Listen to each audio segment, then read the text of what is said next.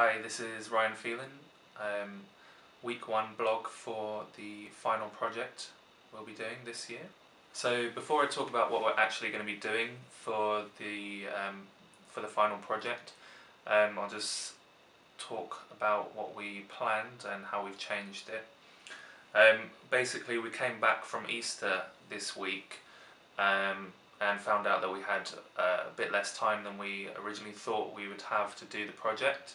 So our initial plan was to create an installation based around superpowers using interaction, projection mapping and various technologies to give it a user experience of having superpowers, so you would interact with nature.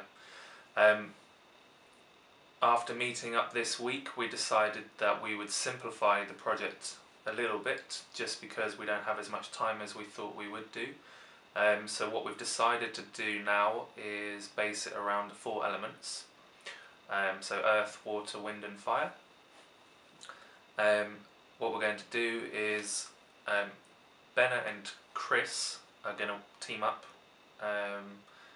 and work together on interaction, projection screens, and kind of the user experience with interaction side of it, so electronics and making that work, maybe sound, pure data I think Ben is looking at, and various other technologies. Myself and Danny then are going to work on the content side of it, so we'll be doing filming, After Effects, maybe some 3D and some compositing to create the content that the user will see on the projected screens. So we also sat down this week as a group and had a chat about different ideas for content that we could put on the screens that we're projecting onto. So we've got 4 elements. For wind, we've thought about doing something with a kite. We've got a few different ideas actually, but the kite one is the forerunner at the moment. It would be quite nice as an abstract thing, just flying around in the air, and it gives us an opportunity to kind of play with sound. So we met up this week at Greenwich to work on 2 element ideas that we had. The first one was for the earthquake, which we're going to work on in week 3. We basically went up to Greenwich Observatory, so on the top of the hill, and we took some pictures and some footage of London, so it's a really nice view. It was a really nice day actually. And what we want to do with that is bring the footage, whether it be the stills or actual live footage, into After Effects and then play with it, so destroy some of the buildings, add some wiggle to give it a kind of earthquakey shake, so that the user can interact with it. The other idea, which was the reason we headed over to Greenwich, was for wind. So we had the idea, Benna has a kite, and we had an idea of flying the kite as a nice abstract representation for the wind element.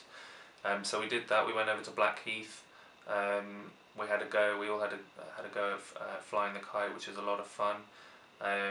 Chris and Danny were filming the actual kite, so they've got good cameras, so we get some nice footage out of that.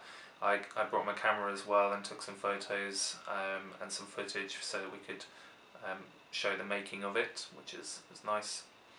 So yeah, Benna was teaching us how to fly the kite, so we had a lot of fun playing with that. It was a really nice day, the sun was shining, but it was also quite windy, so perfect weather for flying a kite. And we got some really good sound. Chris was recording the sound of the kite coming down as it swooped in front of us. And we also taped Benna's camera phone to the kite, so we got some kind of interesting footage of the kite actually flying and looking down at Benna as he's flying it around. So myself and Danny met up this week to work on the wind footage. So we're making a loop.